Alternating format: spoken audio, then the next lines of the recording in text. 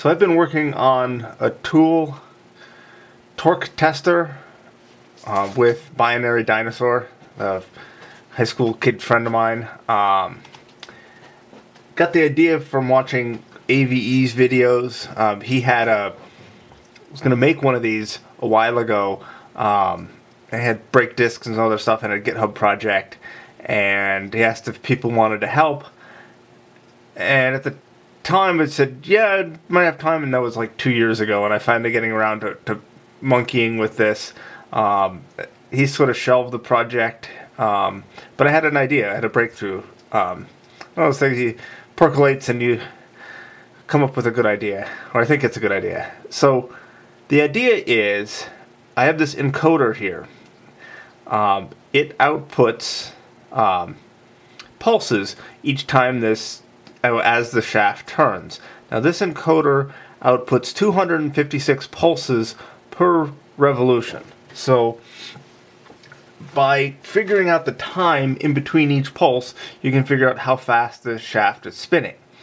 And if you can figure out how fast the shaft is spinning, you can figure out the torque, because if you put a known load on a drill, you can figure out how fast it can accelerate that load. So the plan is to have a flywheel, actually a car tire wheel, that the drill will spin up to speed, and you'll measure how fast the drill can accelerate that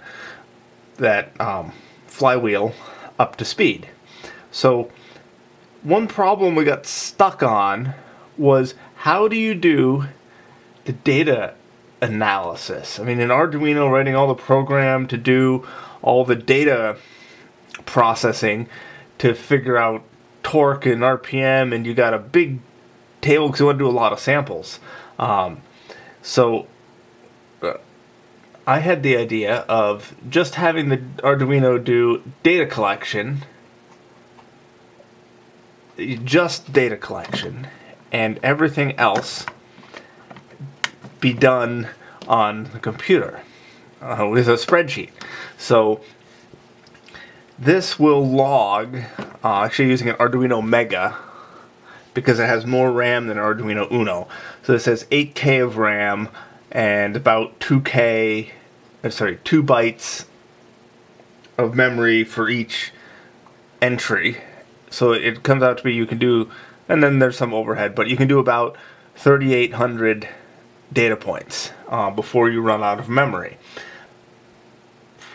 So after it outputs all the times between each pulse, I can then copy them into a spreadsheet and do the math required to convert them into RPM and convert them into, then once I figure out the moment of inertia for the tire, I can figure out how much torque it takes to spin that up to speed, and all sorts of other stuff. So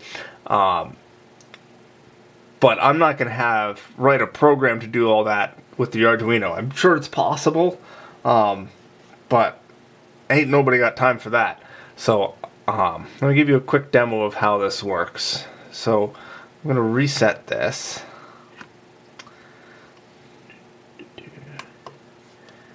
And then now I'm just going to spin this encoder. Now that I've spun it, so it output a list of numbers there. I know everything's small, but all you really need to know is there's a giant list of numbers there on the left here. That's a giant list of numbers, and then if I copy those, select all, I'm going to copy them, and now I can paste them into a spreadsheet. Paste, paste. Now these are the pulses I got when I spun this encoder. So I did pulse after pulse after pulse, and you can see it was peaking at about 2,500 RPM. It's 2,500, so it does pulses because I was spinning it by hand. So let's take a look at what it looks like when we use a drill.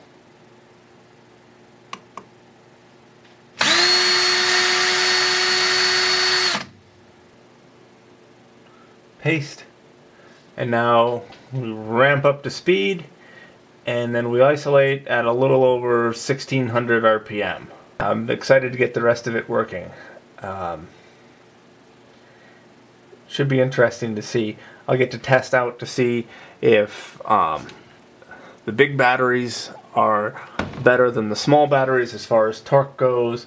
I get to test out new Ryobi drills versus old Ryobi drills. My dad has a Bosch drill I can test. I have quarter drills. I can probably borrow a Makita drill or two from friends of mine. Yeah, or if somebody wants to send a drill for me to try out, I'd be happy to try it out. I mostly have Ryobi stuff, like I've mentioned before, so that's why I'll be doing Ryobi. So we are going to try out the tool torque tester for the first time. We're going to get it calibrated. We've run it once, but the encoder was wobbling too much, so now we've got this. I mean, look at that. That's professional right there. We got the encoder hot glued on and the fabric holding it on, so that should yeah, that's the kind of professionalism you'd expect. Oh yeah, the hot glue got the electrical tape hot, so it unstuck the electrical tape. So plan B, but we're ready to go. I've got a rope wrapped around. We're going to lift up 20 pounds of weight, and we're going to drop it and see how fast that accelerates the wheel, and then we'll log that onto the computer, and then we'll see how fast the drill will do it.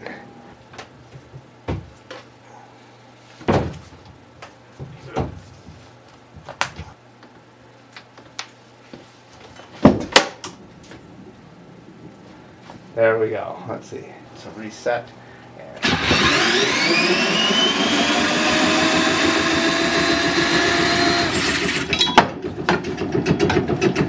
There we go.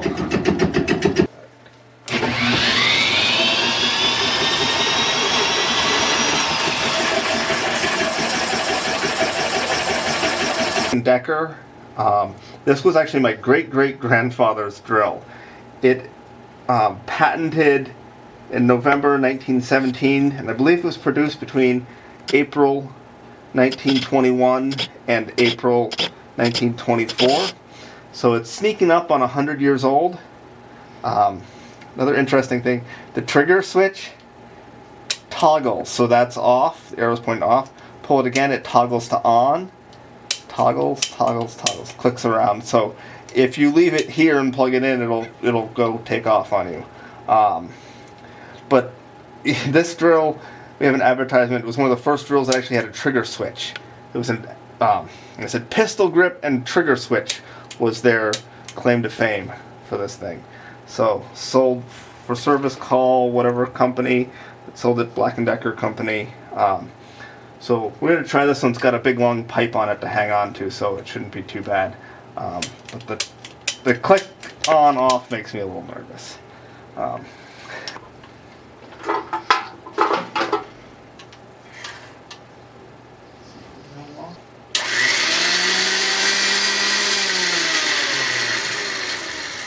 It's hard to describe, but it has an old electronic smell. It smells like the ever used the slot cars from the old?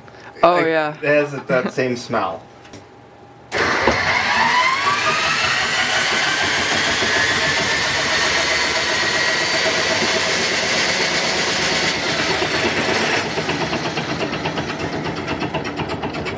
So I have this other Black & Decker drill, supposed to run at 375 RPM, also a half-inch chuck. This one didn't have a nice handle on it. I was worried about the torque, so I have a piece of pipe. This is just pipe thread on the top to add for an extra handle. So this is way overkill. Obviously, I never use a drill like this, but I want something to hang on to. So let's reset.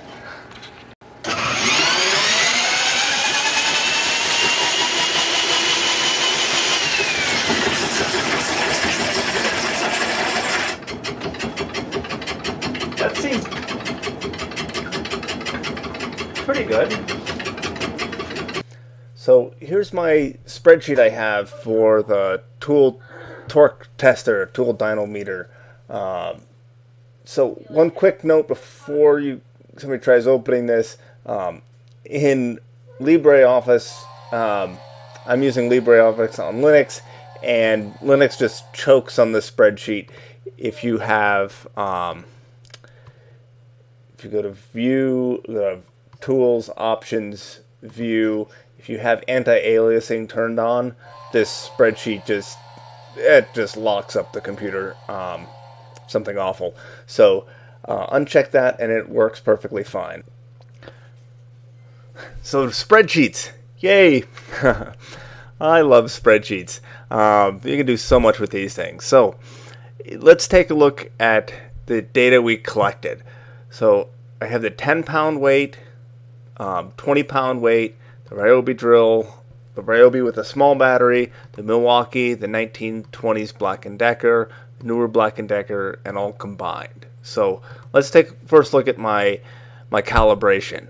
So what I have is the recorded microseconds between each pulse.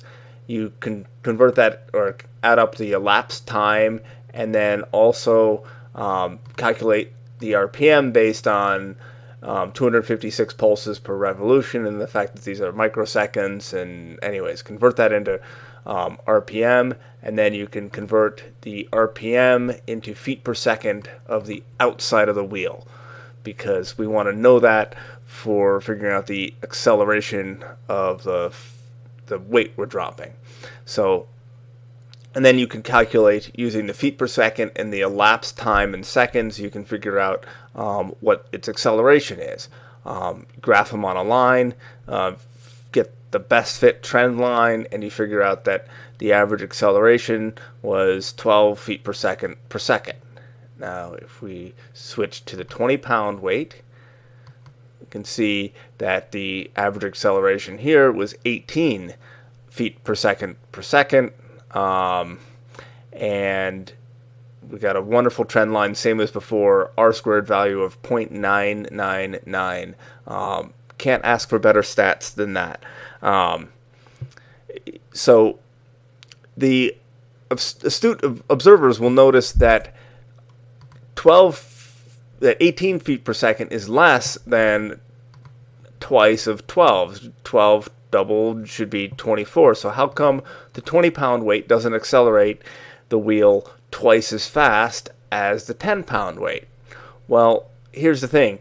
The falling weight also has to accelerate itself.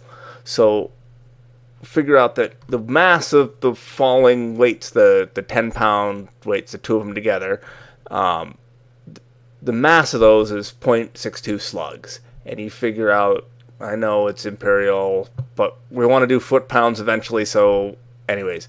So we're accelerating that at 18 feet per second. So it will take 11 pounds of force to accelerate that much mass at 18 feet per second. So you know that there's a total. The total is 20 pounds of force, and it's 11 of that's going into accelerating the falling mass, and the remaining 8 is going into accelerating the flywheel. And if we look back here at the 10-pound, we've got takes 3.9 pounds to accelerate the mass at 12 feet per second, and that means that we've got the leftover force for accelerating the flywheel is around 6 pounds, because we had 10 total. 0.48 slugs. I'm not sure if that's really the right moment of inertia measurement for the flywheel, whether or not slugs, but it seems like it should be. And this one's 0.47, so once again, pretty darn close. So I'm happy with those two measurements and those calculations. So let's take a look at the individuals. The Ryobi drill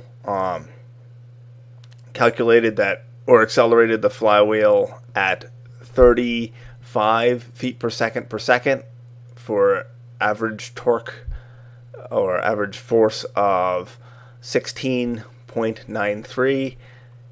This Ryobi with a small battery, accelerated at 23 feet per second for 11 pounds of force. The Milwaukee did 36 for 17 pounds of force. The 1920s Black & Decker 33 and 15, and so on. So these numbers came from using the line estimate function.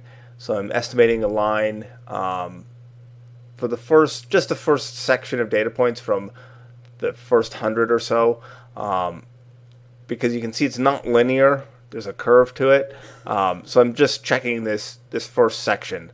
You could check any one of the sections, but I decided to just stick with the first section. If anybody's curious about what it is between, say 200 RPM and 250, you could figure out the average torque in that range. If somebody really wants to know a specific RPM range, I can figure that out. Or you can download the spreadsheet and do it yourself. So let's take a look at them graphed together, because this is kind of interesting. You can see that well, first of all, the Ryobi Small Battery just is way behind right at the beginning. And then it kind of picks up okay, but compared to the Ryobi with the big, large capacity battery, excuse me, it's really far behind. But after about 200 RPM, the Ryobi drill really takes off and holds its own. The Milwaukee drill starts off gangbusters, but then sort of plateaus a little bit up at the higher RPM. I think that's because it maxes out at about 300 RPM with the right angle drive. So 350. So it doesn't get to a as high of a speed as the other drills do. So that affects the results. So the newer Black & Decker comes out on the bottom. Anyways, so that is for the full RPM range. And this is actually not charted. This is a bit odd because this is not based on time. It's based on how far the flywheel has rotated, which makes it a little bit weird, but it's the same general idea. So these are from 0 to 200 RPM, how much torque it has. So you can see the Milwaukee's way ahead, not way ahead, but right up there. This would probably actually have more torque. I can see there's kind of a little jitter there. The whole flywheel setup sort of lurches off the table when you use the higher torque drill. So really I need to get that bolted down to something immovable. And I am also holding the drills by hand, so I'm sure that's making this a little bit squishier at the beginning. But yeah, probably the most interesting results for me are the difference between the low capacity battery, the small battery, and big battery for the Ryobi drill, because it makes such a huge difference between those two. I knew that I suspected that the big batteries would have more torque because the cells in there are in parallel rather than in series. So you'd expect that they would probably be able to put out more current, but I wasn't expecting this much difference. Both batteries were fully charged, so I might try other brands, and also I do want to get a Milwaukee drill in and try that versus the Ryobi, and try out my dad's Bosch. Although the Bosch, I think, only is not a lithium ion. So, but that'll be interesting too, just to compare the cordless drills, because really, while these drills are interesting, they're not exactly comparable. I mean, yeah.